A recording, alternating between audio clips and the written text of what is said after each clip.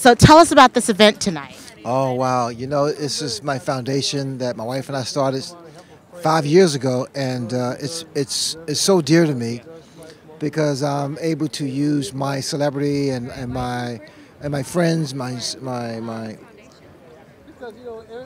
whole vision to one day eradicate juvenile diabetes.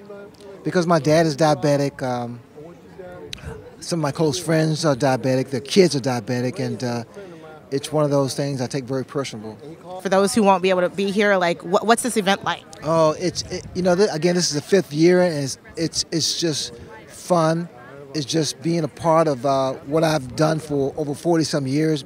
A great boxing event put on by the promoter Michael King, who was a dear friend of mine, and just a wonderful time, and for people to reach into their pockets and give what they can to help others. Mayweather had a tough fight with Medina, with 1 out of 3 judges saying Floyd lost. You think Floyd is no longer in his prime? Well, is in his prime. He's 37, but you know what? He's still the best out there, pound for pound. It was a great fight. I thought it was an exciting fight. I thought it was a competitive fight. I thought Mayweather won, but you know, Mayweather's 37. That's what looked more impressive because he was so good.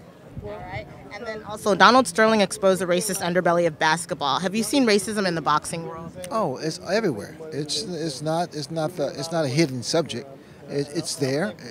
Sometimes more subtle than others, but it turned my stomach. Right. And then a fun question: based on Solange's fight with Jay-Z, do you think she'd have a future in boxing? You know what? Because of her left hook and her left kick, her left foot, I think she's a contender.